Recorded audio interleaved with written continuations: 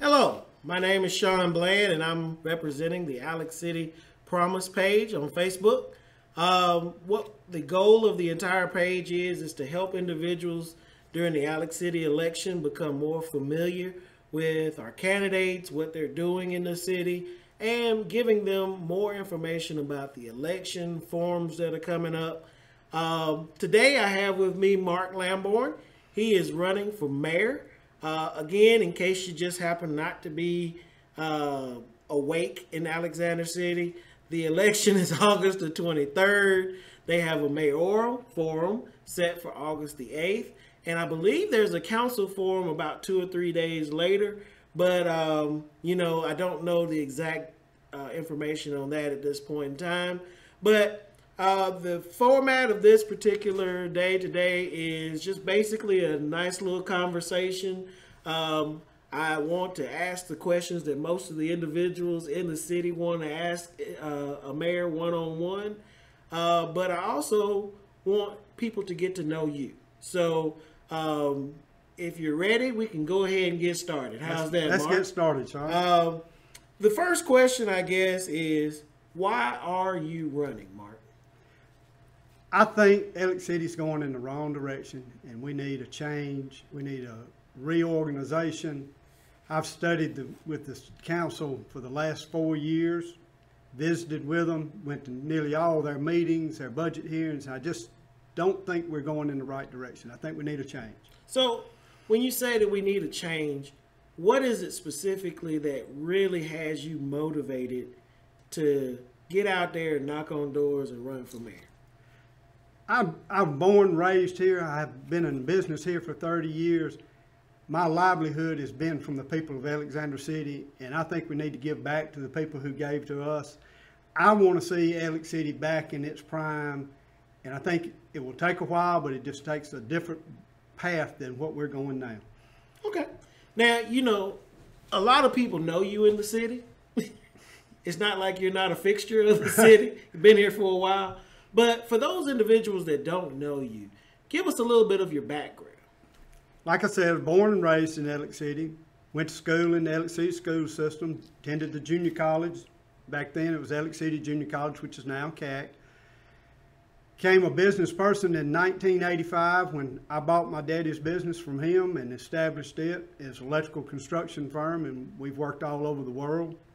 It's okay to give a plug for them. Hey, the company's Bill's Electric. And, but I've been involved with the city Chamber of Commerce. I'm past president of the Chamber of Commerce. I've served on the board of directors with the Chamber, worked with Jazz Fest, worked with Main Street downtown. I've served on several boards throughout the state. I presently serve on the Electrical Contractors Board for the state of Alabama. So I've got a little experience around that I think that I can put my background into work as mayor of Alexander City. Now, I know why you've been knocking on doors, because I've done that before myself. Usually the person comes to the door and you give them a little 30-second spiel, and then they ask you that all infamous question: why should I vote for you?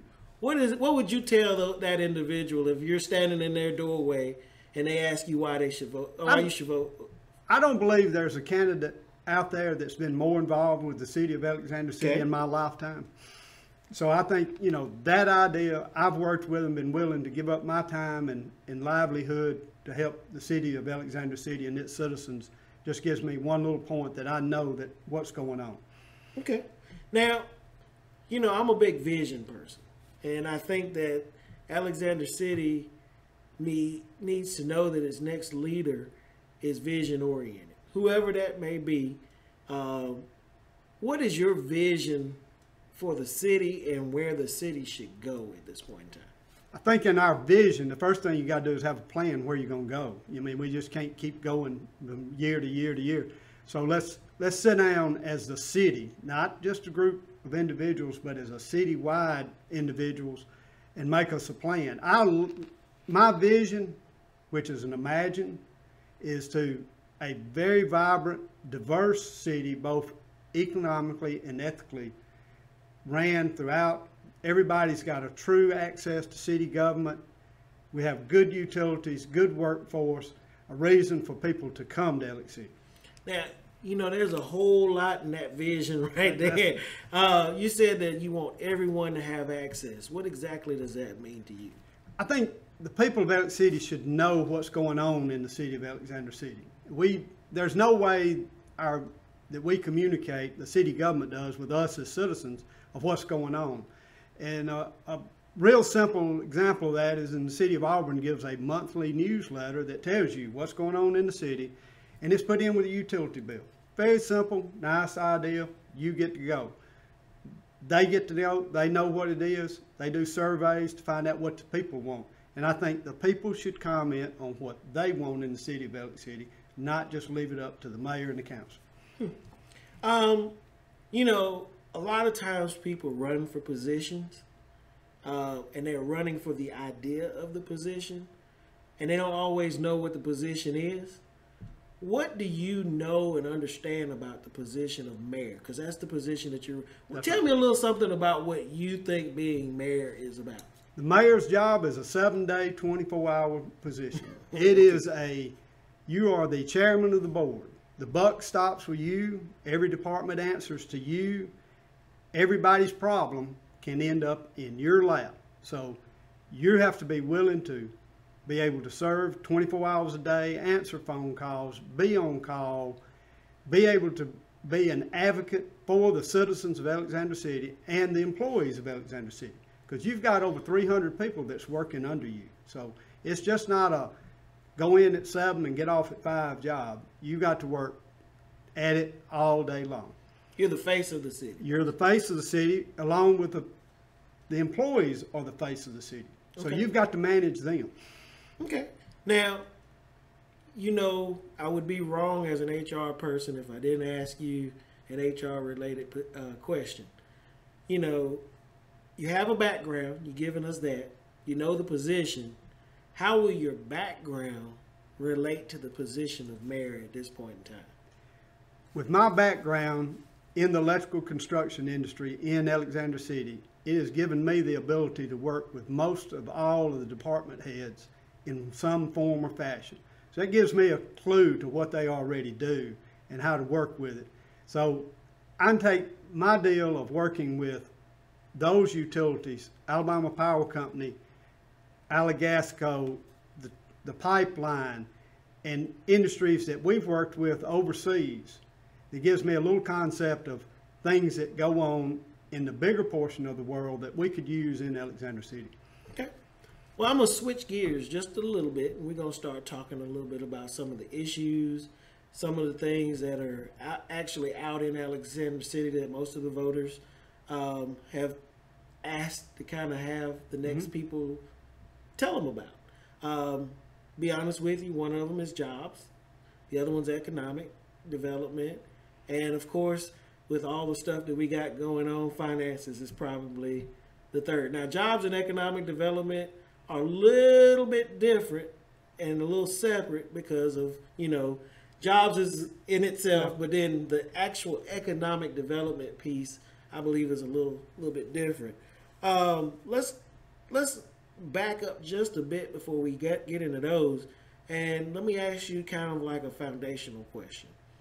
Every city does things well. Every city does some things that you obviously as a candidate would like to see improved. What are some of the things that you see that the city is doing well that you might would want to jump in and improve on? And then give me an example of one or two things that you would like to see that we are not doing so well right now. The city, one of the main things is the city I think is doing well is in their parks and rec. It's a good program, got good things going. It's growing, it's being developed. Their utility systems are some of the best in the state. I mean, we can't ask for better water, better sewage. It's got to be maintained, it's got to be kept up. So we can't let it go lax. We want to keep our utility rates for power are some of the cheapest around. So, those are good things that we have going on. Our airport is phenomenal. People just really don't realize how many corporate people fly in to Alexander City on a weekly basis, and that is the front door to Alexander City for some major corporations. Okay. Bad things, you know,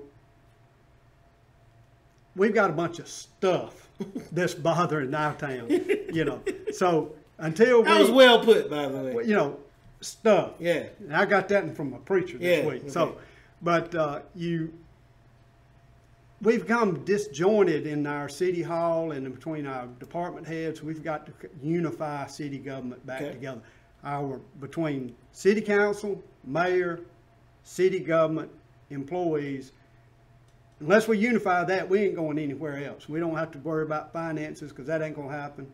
We can't get that straight. We can't get the industrial development till we unify back. Well, kind of sticking with that theme of unifying and getting everybody where they need to be. You know, you've got a business. How would you say you've been head of a lot of different organizations in the city?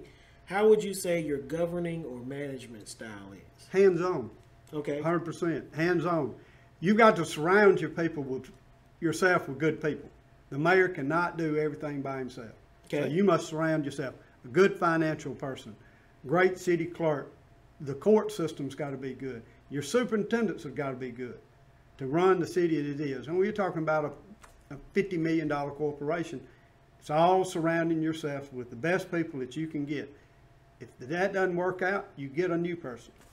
So what can Alexander City expect from you from a leadership and communication style if you were to get into the office of mayor?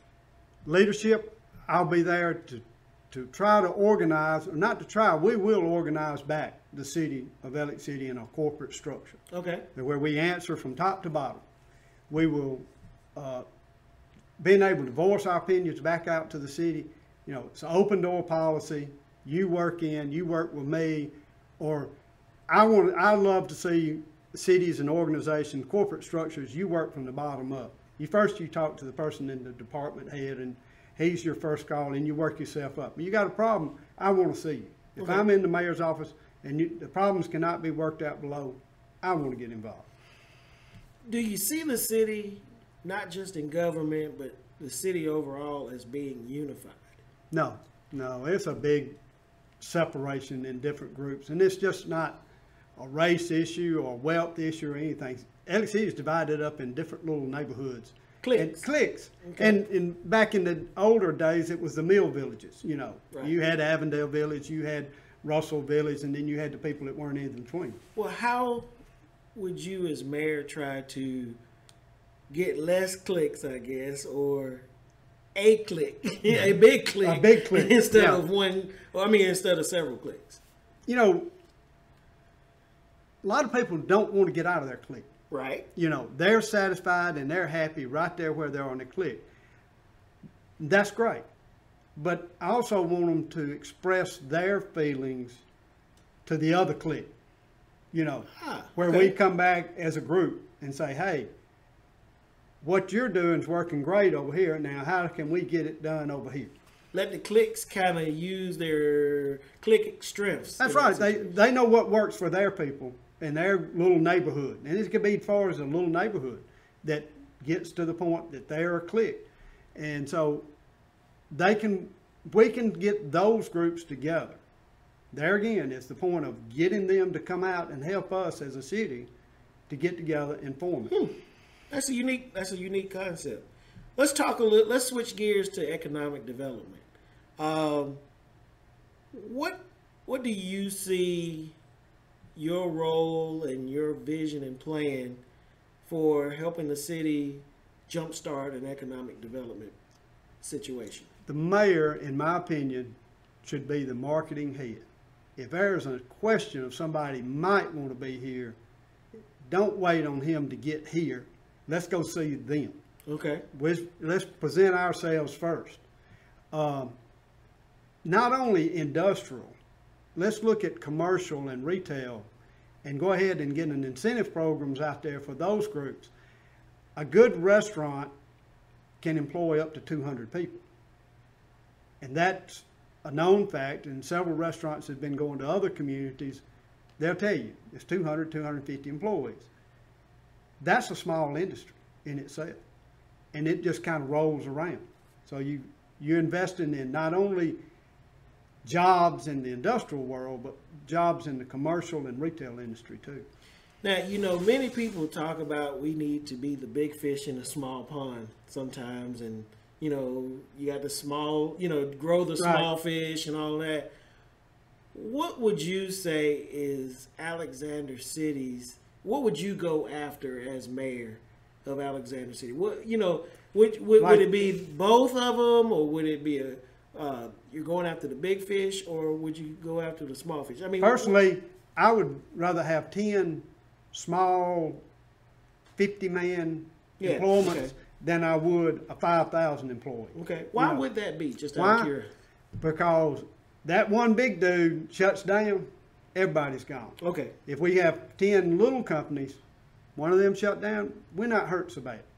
You know, for instance, I say that Alex City is parallel to Fairfield. True. I grew up in that area. All right. So you had U.S. Steel, you had Russell. Not only Russell, we had 3 foundries shut down, Russell and Avondale downsized. Right. About at the same time. Fairfield lost U.S. Steel. Clicked around, got back on the feet, worked real good, lost Walmart. 33% of their income in the city of Fairfield was Walmart. True. You take that much money out of your budget, you collapse. You can't do it.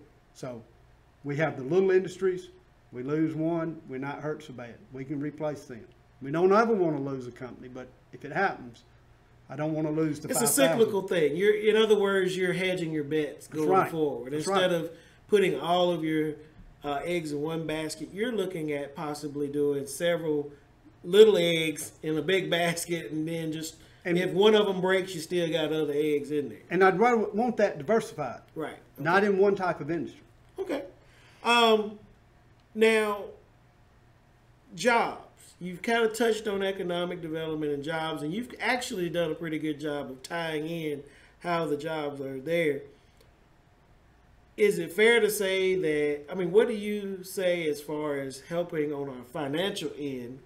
Because obviously the economic development helps us get out of the financial / crisis that we're in. What would be some of your pet things to kind of tie all of that together? You know, a lot of people don't realize, but most industrial plants built don't pay taxes for 30 years, basically a 30-year program, except the educational tax. They do have to pay educational tax. So when you bring an industry in, you want to get enough people in there working that they're spending their money in your community, which is building your sales tax, which is the major portion of how we make income into the city. So you've got to keep them here. You know, we all wanted 280 to be, that was going to be the great blessing. 280's 4-lane from Birmingham to Columbus, Georgia. Also had a bad side. Made it real easy for you to drive to Birmingham or Auburn and go shopping. True. It would be wrong of me, switching gears on you a little bit, it would be wrong of me to not ask you about your take on where we are with the finances of the city right now. You've heard people talk about doing a forensic audit. You've heard that we have various issues going on with the money side of what we're doing. What do you see as a way of climbing out of our financial woes of the city at this point in time? At this point in time, my opinion is let the people that the city has hired to finish the books, clean them up, get them audited. Now, at that point in time, we should know if we need to do a forensic audit on if there's money missing or whatever. You know, all we do, me and you, is hearsay. The community has hearsay. Oh, we're missing this or that. If the checks with the golf course disappeared, I think something else would have disappeared with it. So we may have a problem there. Are you willing to prosecute? Yes, I am. If they stole it, they prosecute. How do you think the alcohol referendum will affect our budget? I think you're going to get some increase in sales. You're seeing that in the communities around Alex City. It will help us in our tourism industry, that people come here to stay, enjoying the lake, that type of information. So there is some good points and bad points, but looking at the finances from communities outside of the Alex City limits, we're seeing an increase of tax revenue on Sunday alcohol sales. Now, you know, a lot of the citizens on Facebook, when they did my poll, wanted to know one question. If it hadn't been for bad press in the last 4 years, Alex City wouldn't have gotten any press. What kind of press should we see in a Lamborne administration?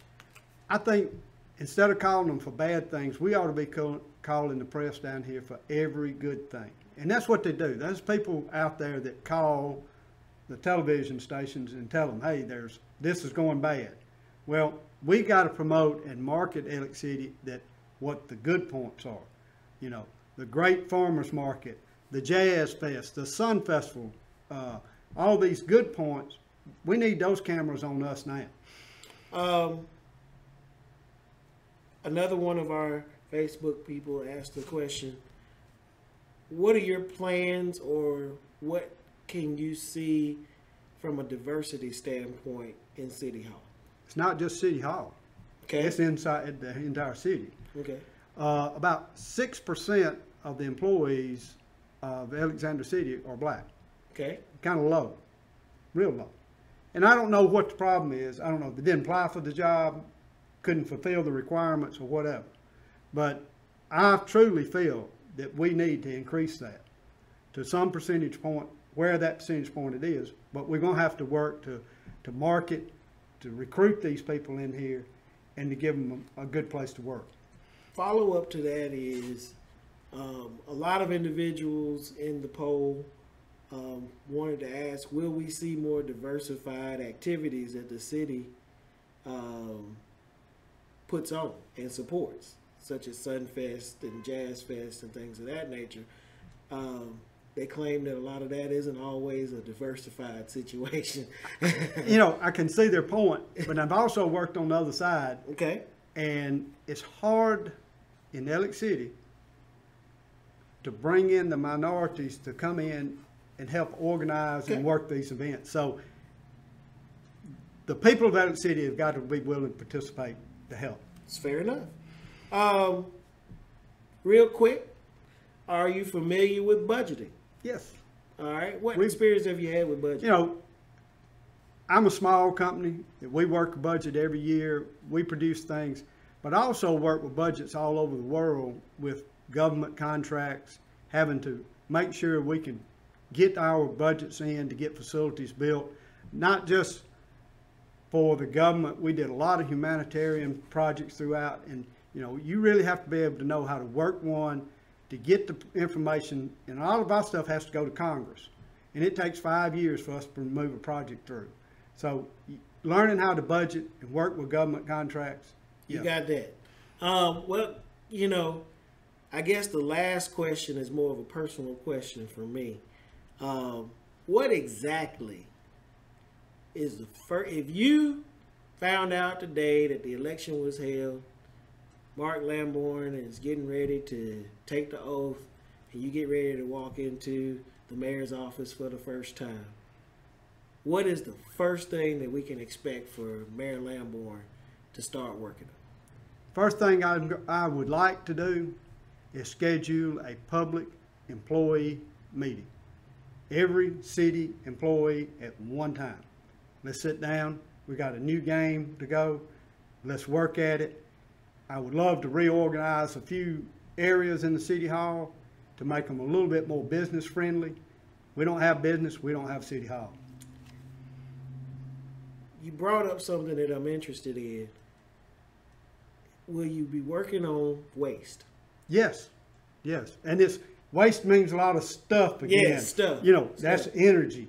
Right. That's manpower. Right. Equipment. All these kind of things that we've got to consolidate, go back and see how the most efficient way to do things are. Well, I guess the last thing going into the end of our interview is if you were to look into the camera today and that person's standing right there in front of you and you're about to leave, what would be the last thing you want to say to them as a final pitch for their vote? 2016 is evident. Either stay the same or vote for a change. And I'm asking for your vote for a change. Boy, look at you. That almost was a presidential situation right there.